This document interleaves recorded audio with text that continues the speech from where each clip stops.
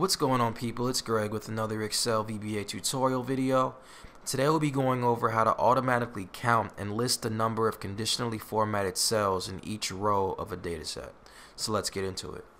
Alright, so on the left I got my VBA editor. On the right I've got a dataset of cities with their population, their latitude, and their longitude. And someone reached out with this request. They want to be able to put counting conditionally colored cells like a formula where one row has different conditionally colored cells, and at the end the cell will have a count that has how many cells of a specific color is in that row. So let's make that happen. The sub, we'll go ahead and call it count, or let's do list conditional cells per row, and we'll declare our variables.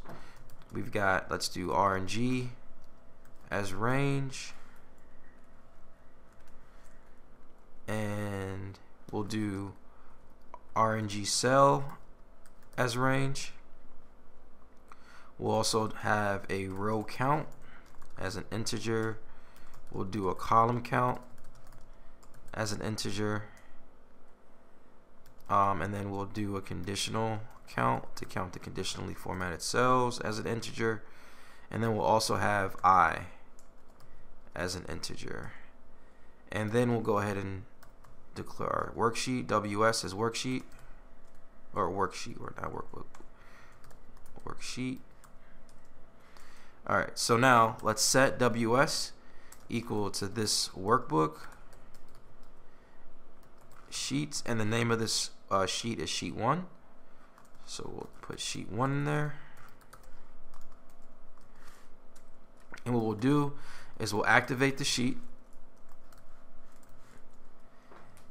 and then we will get our row count and our column count. So for row count, we'll do WorksheetFunction.CountA, and we want range to start at A1, so right here in this cell, range A1, end, and then xlDown, because we'll be counting down from cell A1. And then similarly with our column count, so I'll just go ahead and copy this and paste it.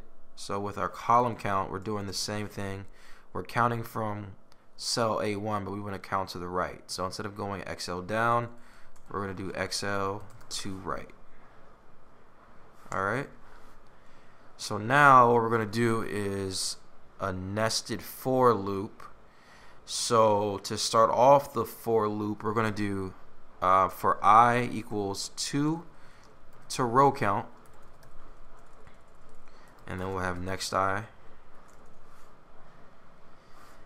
That's going to be the main loop, and what we'll do is we'll set our range in here. So set range equal to ws, and remember ws is our worksheet, this worksheet here. We're going to set range equal to ws, and the range that we want is going to be cells, and we're going to start so we're going to start at 2 because I is 2, so we're going to start here. So we want to do cells I and then 1 because we want to stay in column 1, and the range is going to end. That's where the range starts. The range is going to end in the same row. So what we're going to do is we're going to say I again, so I here, and instead of 1, we're going to be all the way over here to whatever our column count is. So we're going to do column count, our variable. That way, depending on how big your range is, it won't matter because we've automatically counted for it here with our row count and our column count functions. So let's keep going. And now we're going to set our conditional count equal to 0. Alright, so now for our nested for loop, So we're going to do for each RNG cell in RNG, and we'll do next here. What we're going to do is check for each cell in that range, in this range that we set equal here. We're going to say if cells rngCell.Row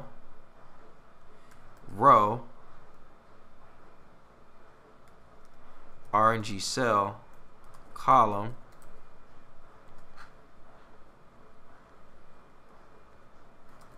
DisplayFormat, and then I'm going to use an underscore to continue with this line. So if the interior color, oops, I spelled that wrong, right? Interior color is equal, so we have to find out what this interior color is. So let's go ahead and put some conditional formatting in. So let's say, for example, column C, if the population is greater than 20 million, we'll go ahead and add some conditional formatting. So conditional formatting, highlight cell rules, greater than, let's do 20 million. We're going to get this light red fill with dark red text. So we'll hit OK. And in order to determine what color this is, what we're going to do is we're going to right click, or no, we'll do this. Conditional formatting, manage rules, and then we'll click on this rule and edit it, and then we'll go to the format, and then if you click on more colors, you can see the color combination here, the red, green, blue, the RGB. So now what we can do over here, so we got 255, 199, 206.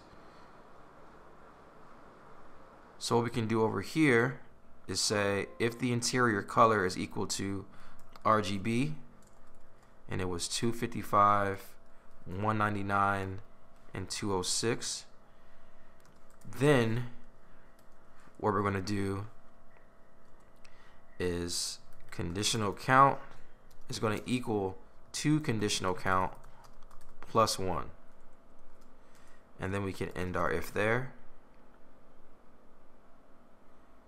Alright, so we're also going to have to, let's see, here after this for loop,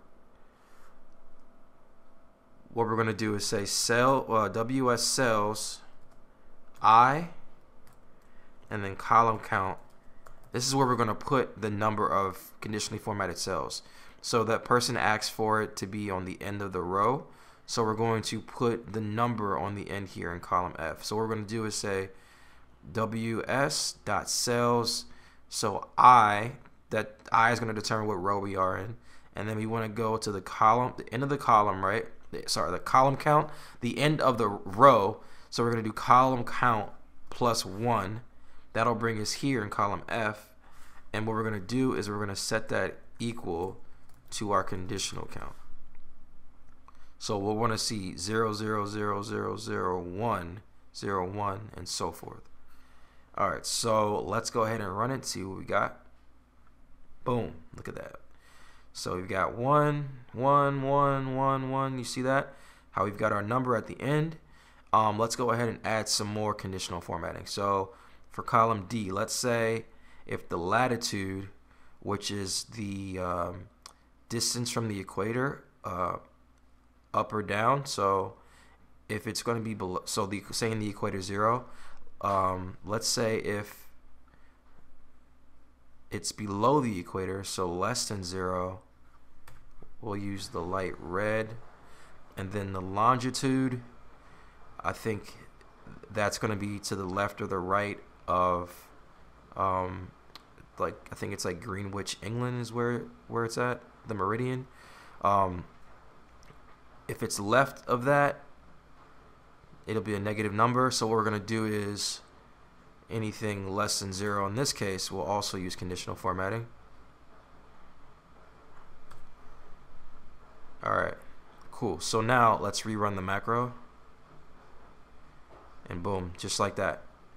Now you got 2 here, 1, 1, 2, 1, and you got 3 here. So yeah, that's all I have for today. Thank you so much for watching. Catch you in the next one.